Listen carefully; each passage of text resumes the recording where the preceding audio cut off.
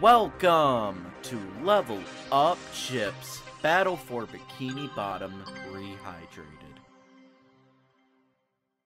Hey y'all, welcome back to Level Up Chips. I'm your host, Mike Gonzalez, and we'll be talking about everything game related. That's right, folks. When we say everything, we mean everything. This is the worst intro we've done.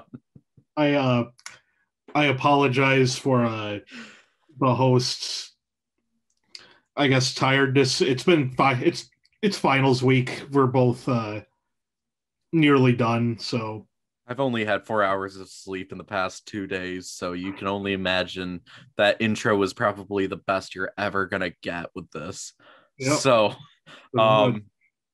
basically we'll be talking about some of the game news that's coming around. Not too much happening, but the stuff that is happening is really, really big. One thing that I was really excited for was the fact that Sony, they have a Discord agreement. So pretty much they will be putting Discord onto PlayStation 5 so you can talk with friends and it'll actually be like an app that you can use. Right. This will be coming around like 2022, and I am just absolutely excited just because Discord is, I mean, easily one of the best apps to use for actually talking with friends, texting them, stuff like that. Right. Yeah. I'm just glad that Microsoft didn't get their hands on it because they usually end up running messaging apps into the ground from my experience. Yeah, no, there are a lot of applications that they have that have just like Internet Explorer specifically. I still think about, I'm like, oh man, I don't want to see that in a long time. I mean, even more like relevant to Discord, Skype, like that just got dropped even right as the COVID pandemic hit because it was just inferior to stuff like Zoom and WebEx and all that stuff. It just doesn't work for anything. Like nobody really thought about having like 50 people in a web chat or something like that. But the fact that Skype was the biggest thing back in like 2012, 2013, and then they probably had the technology, the research to do something like Zoom, yet they dropped the ball so quickly. Yeah, it's a shame. I'm really excited for Discord specifically because they have some screen sharing capabilities, Right. and I usually, with like friends like Max and Nate, one of our friends, what we usually do is get in a group together, and sometimes we'll share gameplay of like games on Steam. And there have been a lot of times where I've been like, I want to show them a really cool thing like Returnal, like story novels, or visual novels like Danganronpa, the 999 series, stuff like that. Right. Are there any games that you're thinking about showing if you get this Discord stuff? I don't know, honestly. Like, I don't really do streaming or like showing people other games because I can usually just explain it just fine. But yeah, it'll be a nice thing to have for people who do. Yeah. Yeah, no, definitely some exciting news. Some other really exciting news is that Epic Games and the Apple court case is starting, and it is starting to become a really, really big historical event, I think, for gaming, just because it is sharing a ton of details from certain companies, a lot of secrets that like Sony, Nintendo, they don't probably want the public to know, but because this court case is public and they have to use evidence to win their case, Epic Games is really, really putting out some stuff to pretty much win this case. But in the meantime, they are also burning a lot of bridges, I feel like. Yeah, I can see how that'd be the case considering the collaborations they're apparently planning. So yeah, no, and that's the biggest thing right now. There have been a lot of Fortnite collaborations that have been put out in the public that just didn't work. You know, it would be like, for some reason, Ariana Grande, Naruto, Samus from Metroid Prime in the Metroid series. And I even saw like Hunger Games potentially being a collaboration, which I was like, okay, whatever. Yeah. I mean, I guess it's not outside the realm of possibility for specifically for Ariana Grande, considering that she and Katy Perry were in a Final Fantasy Gacha game that I played for a while. Yeah, that was a weird thing. Everybody on Twitter usually talks about how Ariana Grande's in Final Fantasy. It is confirmed. Yep, pretty much. Which is weird in and of itself. But also some other things that have been shared are like revenues for Epic, which is really interesting because in 2018, Fortnite was the main selling point for Epic, making up 97% of their revenue, which they had about like 5.7 billion bucks back in 2018, meaning about like 5.6 billion was coming from Fortnite.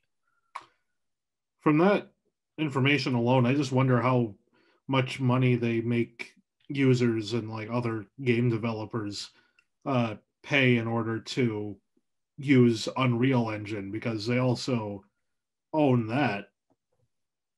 So is the rest of that revenue coming from licensing out Unreal Engine, or I don't know? Maybe. I never even thought about that. The thing I've been thinking about is the fact that $5.6 billion is being spent on skins. Yep. That's all I've been thinking. How many kids are selling the mom's credit card? Yeah, taking the numbers off of it. I mean, I guess if you really want to play as Psycho from the Borderlands series, then Did they have that for a while? yeah, there's a Psycho skin from the Borderlands in Fortnite. I actually didn't know that. I'm not gonna get it, but still, like Master Chief, God of War, or I Kratos, know. and like, I mean, Aloy from Horizon Zero Dawn just released like a few weeks ago, I think. and even Lara Croft is in it. Yep. Oh my Ryu gosh, and Chun-Li, it's crazy. forgot about Chun-Li and Ryu. Yeah, Mhm. no, it's getting really crazy with Fortnite. It's becoming the third-person shooter Smash Smash Bros. Brothers. Yeah, so that's pretty much like the most news that gaming's had recently, but it still is a really interesting time for gaming, specifically because this is probably excuse me, this is probably the first time that we've had like a case where gaming was almost in a good light, Mhm. just almost in a sense. Usually a lot of the big court cases are video games, violence, guns, violence, stuff like that. A lot of really weird targets towards video games when really they have not that much correlation. Mhm. Um, but yeah, I'm really excited to see where this goes. I'm excited to see how many secrets they're actually gonna share. Yeah.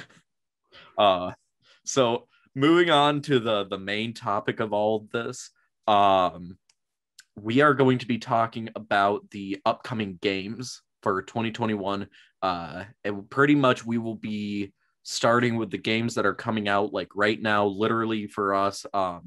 It is coming out tomorrow, some of the big games, and then we will cut it off on our August 31st, you know, from spring to summer. Let's see what games are coming out. The thing that I found really surprising when I was looking up like what the games are coming around for the summer is the fact that Xbox has absolutely no exclusives.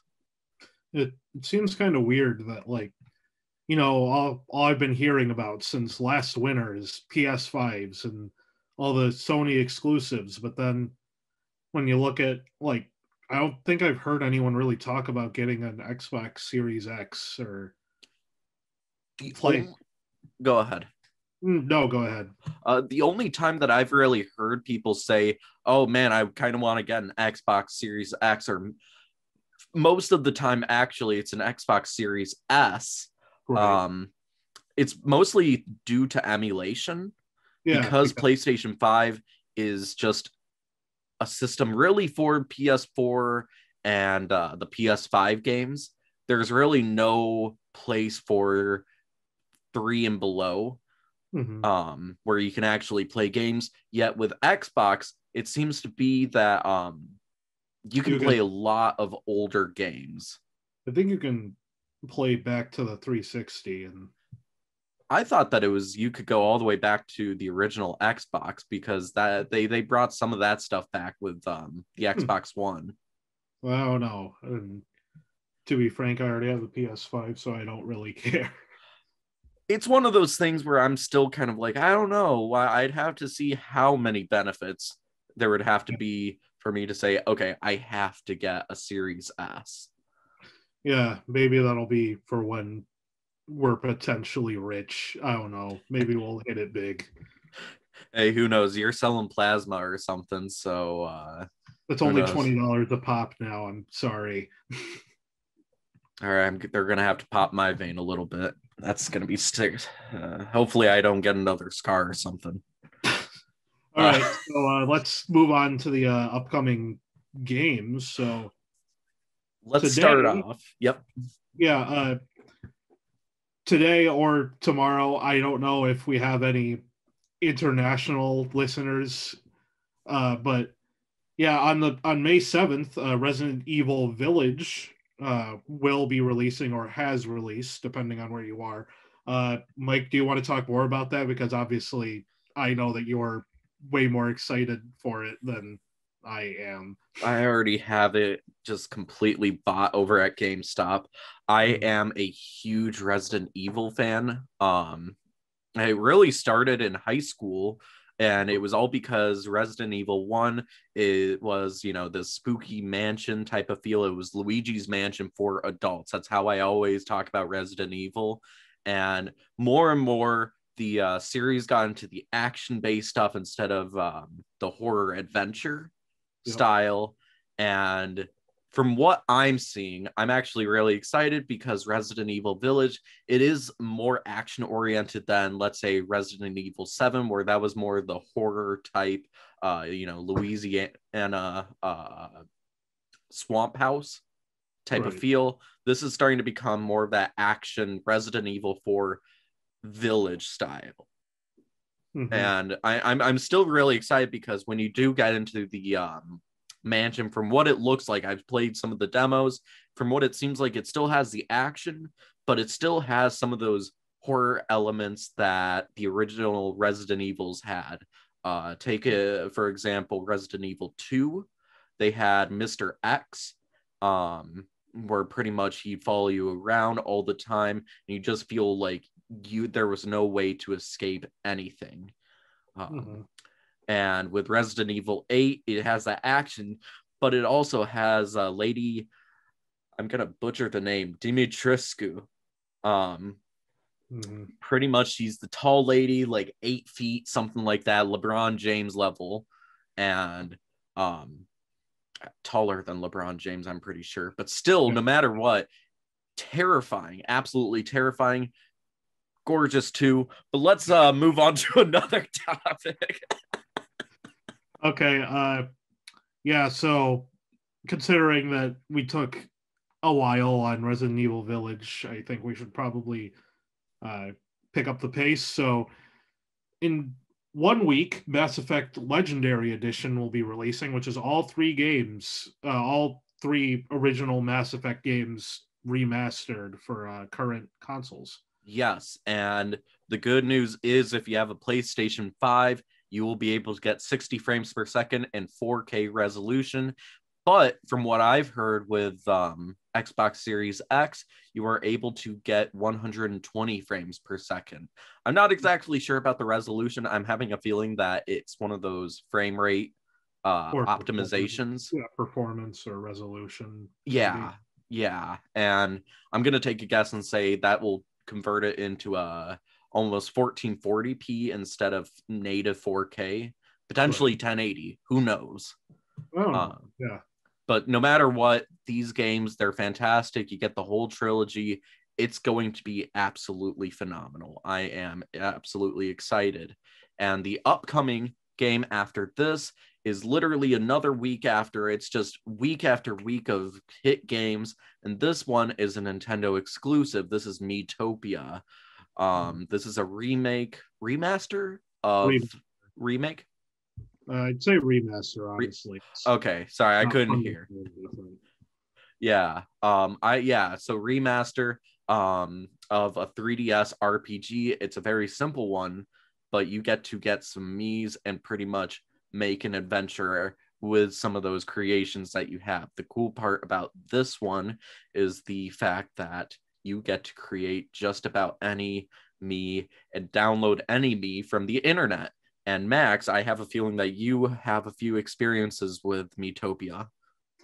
Uh, yeah, like for example, the first village you come across, you can choose which me, which how you populate your village with different Mii's.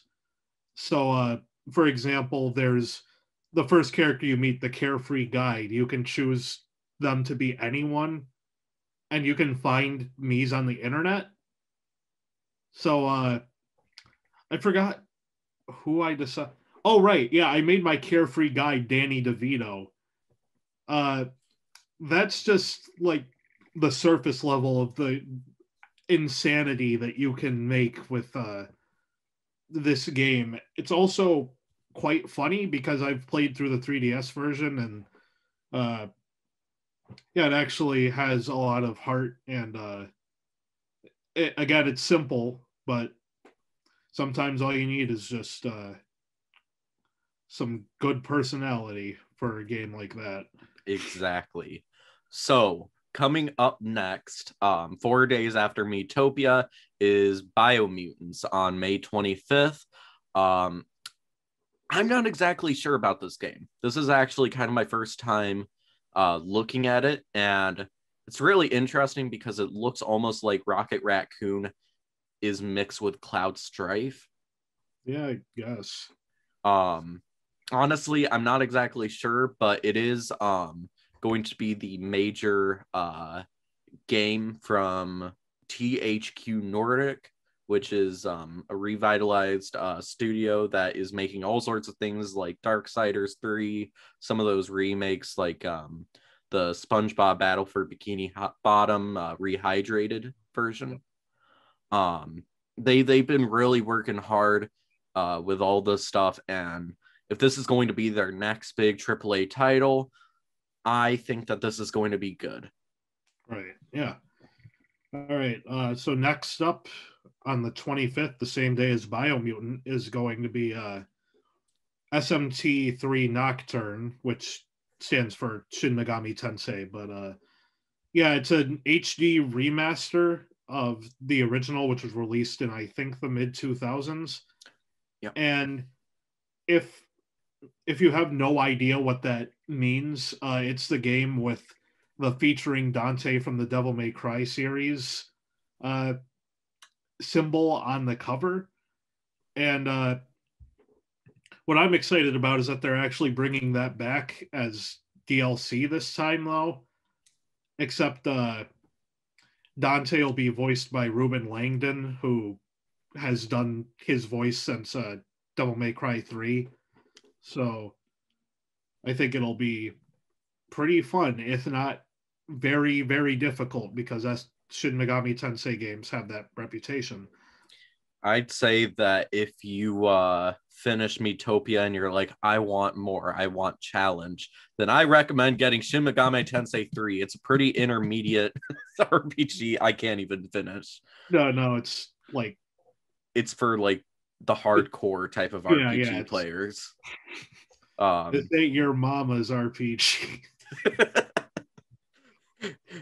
it's not even for me. It gets really hard. Okay, yeah, Going into June, there's going to be 4 games, and it's kind of a small one, but there are probably two games that are really big, I'd say, for this month.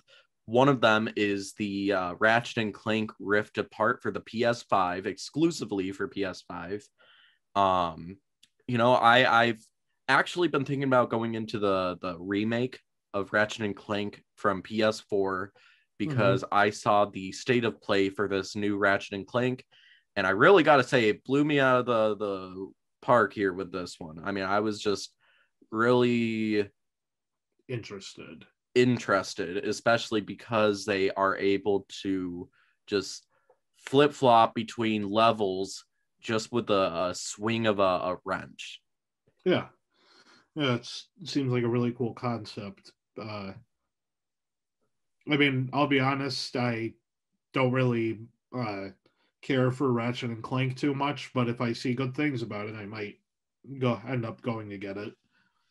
Well, good news is if you have a PS5, I'm pretty sure Ratchet and Clank is free for those people just right away. So I would recommend touching up if you haven't played it. I know I'm about to do that pretty soon for the wait.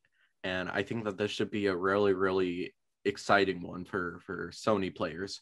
Right. Yeah, and then our next game will be Guilty Gear Strive, which releases on the same day as Ratchet and Clank Rift Apart. It's a continuation of a fighting game series known as Guilty Gear, made by Arc System Works, who also do like Dragon Ball Fighters and Blaze Blue. But this one is appearing to be more of a fundamental fighting game, so it's less like super long combos and more just basics. But I haven't played it. There have been plenty of betas, but I haven't gotten around to playing it, so I'll have to see when it comes out, I guess. Yes, I am excited to see how that goes, but the upcoming game that is coming out 11 days after Guilty Gear, which is on the 22nd now, it is the Dungeons and Dragons game Dark Alliance. There hasn't been a lot of gameplay, if any at all, and it's actually looking really good. It's almost looking like a Left 4 Dead fantasy style game. Maybe it could actually be Division again.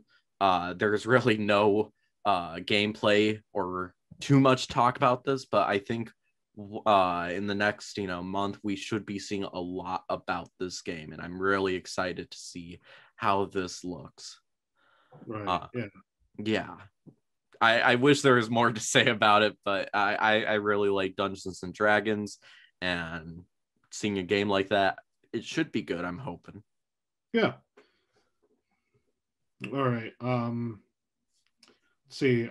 3 days later, there's Mario Golf Super Rush, which is a continuation of the Mario Golf series. And from what it appears from the only trailer they've shown, the main gimmick will be that you're able to all take your turns on the golf courses at the same time in a certain mode of the game. So, yeah, it promises to be pretty chaotic, considering everyone's going to be taking their turns at the same time. I thought that I remembered the video. You could actually like pretty much sabotage them and like punch them and stuff, almost like a Mario Party game. Oh yeah. I think it might be like, oh, you have to get to the hole first instead of. It's just a Mario Party game glorified as a golf game, actually. Yeah. Mm-hmm. So I'm excited to see that. I like how Wario looks specifically in this one. If I would recommend looking up this Mario Golf Wario look, because it is snazzy. But with that ending, we are about to get into July, and there are again only like about 3 games for July that have been announced. But some of these are pretty hard hitters, especially if you are really into the anime RPG likes. Starting off with Monster Hunter Stories 2 Wings of Ruin for July 9th.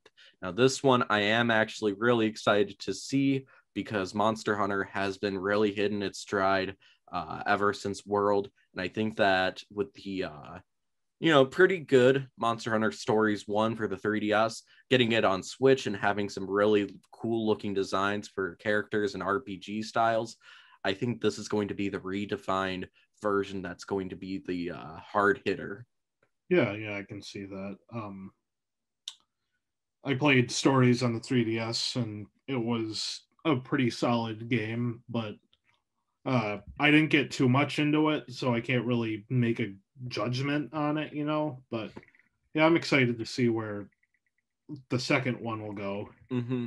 Yeah, that's what a lot of people have been saying about the original Monster Hunter Stories. I haven't really heard too many people that have full on finished the game. So, to people who would want to contact us, especially on our Twitter page, definitely talk about some of that stuff with us.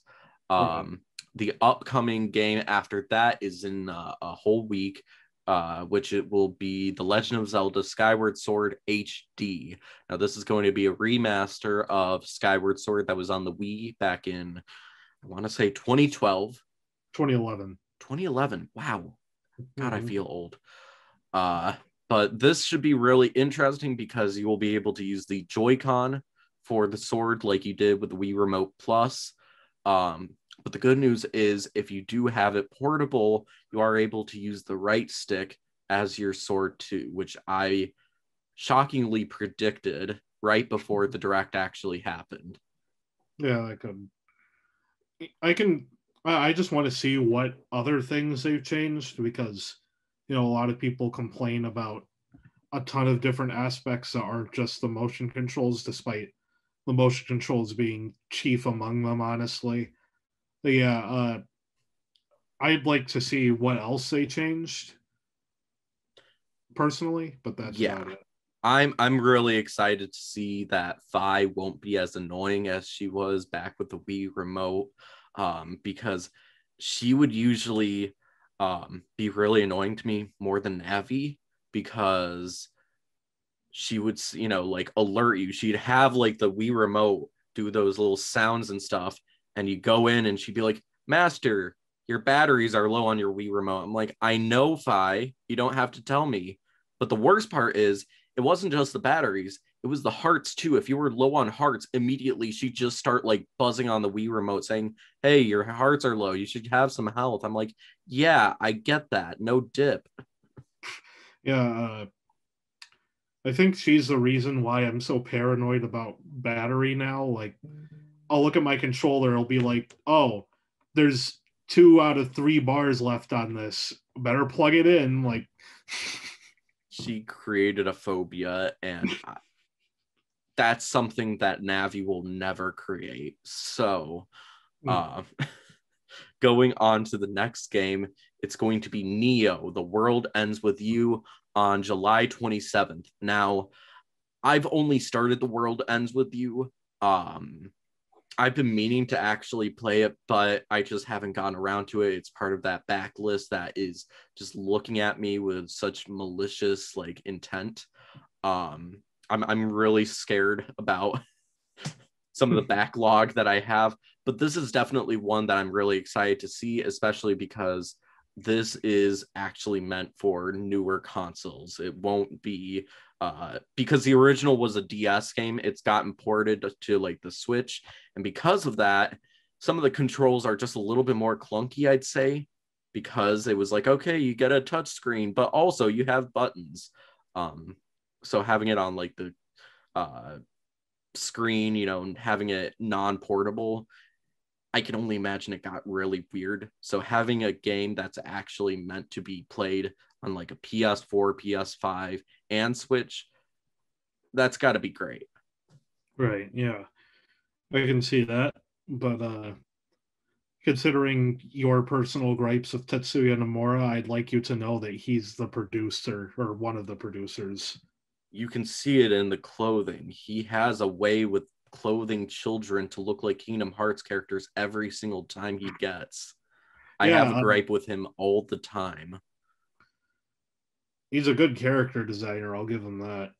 He grew in Final Fantasy VII Remakes End. uh, it's a matter of opinion. Anyway, On to August, we've only got two games, and one of them is will be releasing on the 24th, and that's Kana Bridge of Spirits. That game is an exclusive to Sony, PS4 and PS5. I am excited to see more about it because this is a brand new IP. Um, Still not exactly sure what it's going to be about. That's what a lot of Sony games have been like for the past couple of games. Like Ghost of Tsushima, I wasn't sure if I was going to like it. I actually ended up loving it. And then Returnal was the same way. Wasn't sure if I was going to end up liking it. Now it's one of my Game of the Year contenders. So I'm always looking forward to seeing what Sony's got to offer. Right. So the next game, I am again looking at that backlog. It is No More Heroes 3, which is going to be releasing on August 27th. I am still on the first game. I got maybe about halfway through and then stopped. I don't know why. Right. But otherwise, this series, it's crazy that it's actually coming back after, oh God, probably being gone for maybe like 14, maybe 13 years. They did release that Travis Strikes back in 2018, which was a continuation of the story rather than of the gameplay. I always thought that was more of a spin-off. Yeah, it's kind of a spin-off, but it's after No More Heroes 2, so it's set after that. I actually didn't know that. So I guess if you really want to keep with that continuity with story, I would recommend playing that one too. um, but otherwise, that's pretty much the end of all the games that we thought were really interesting, really cool that are coming up. And I really got to say, think that Nintendo took the cake with the exclusives. I think Sony did great with like Ratchet and Clank and Kena, but really with Miitopia, with Mario Golf, with the Monster Hunter Stories 2, Skyward Sword, and No More Heroes 3, this took up very close to about like 1/3 of all the games that are coming out. And not that many of the exclusives that aren't Nintendo. Actually, cross that. Most of the games are multi-platform.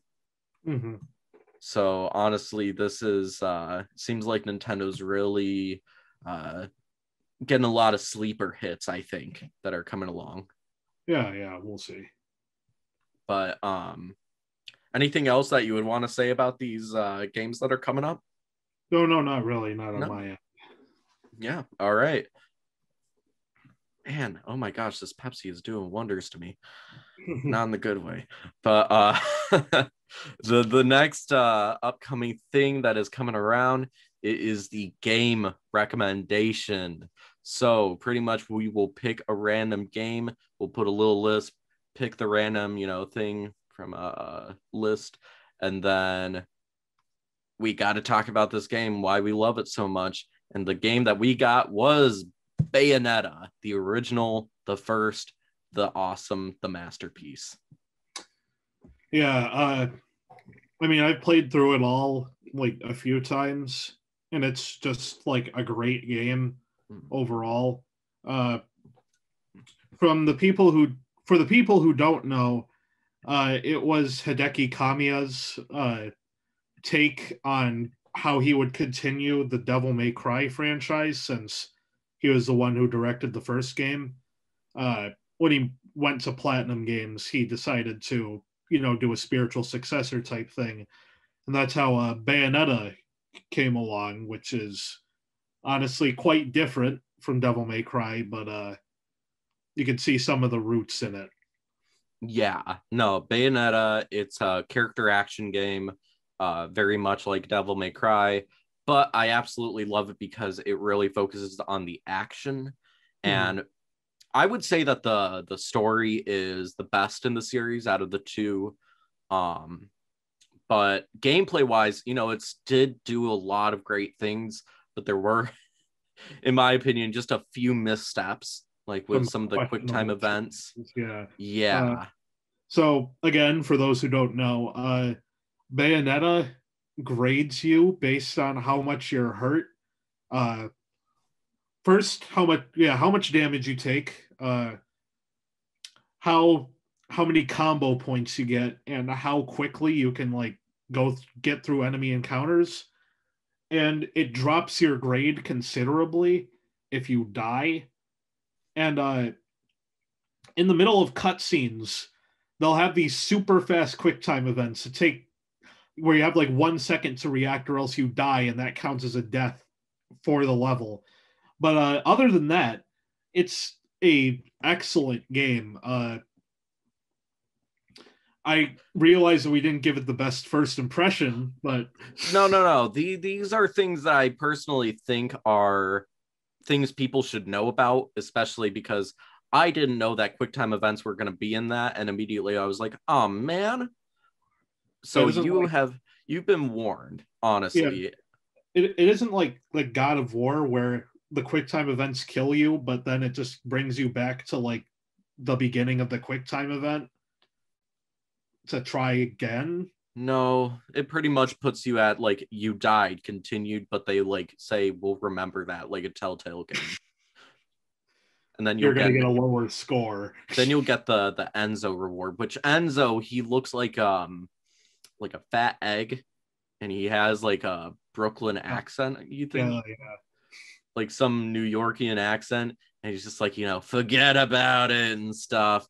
And yeah, no, I personally love the dude, but he is like the lowest of low type of trophies you get for the grading system. So the amount of times I got an Enzo trophy just because I didn't press B within 1 second, you have been warned. But otherwise, the rest of the game, the combat is some of the best. Personally, in my opinion, sometimes better than Devil May Cry, especially the first, yeah, especially the first game. This game is just really, really set the bar when it comes to character action, and it was big enough that it actually did make it into Smash Bros. So yeah, Bayonetta, of course, is the representation for the series, and Bayonetta Smash represents 4, Bayonetta. it was completely broken for a while. So yeah, she isn't that broken though in the game. So you're gonna have to actually do the heavy lifting here, but it's a lot of Oh, fun. yeah, one more feature that's really cool that usually draws people in. It's called Witch Time. Uh, it's when you dodge an attack in game at the very last second. You get the ability to slow down time as long as that attack animation is going, which means you can get like easier combos in because the enemies are moving super slowly and you can move at normal speed. Mm-hmm. Also, further disclaimer: the game is very suggestive. I would not recommend you play it with family in the room. It's It uncomfortable. it is empowering, and you will like it. So Yeah, that too. with that being said, I'd say that was the end of our podcast. And honestly, this is going to be the end of the season. So we will probably see you next semester, if not in the summertime. I'll have to talk with my boss to see what happens. But in the meantime, thank you so much for listening to us this semester. We hope to actually hear some feedback from you guys. Think about what we could do to make this even better and really hit it off so we can be your gaming podcast. In the meantime, see you, everyone. Bye.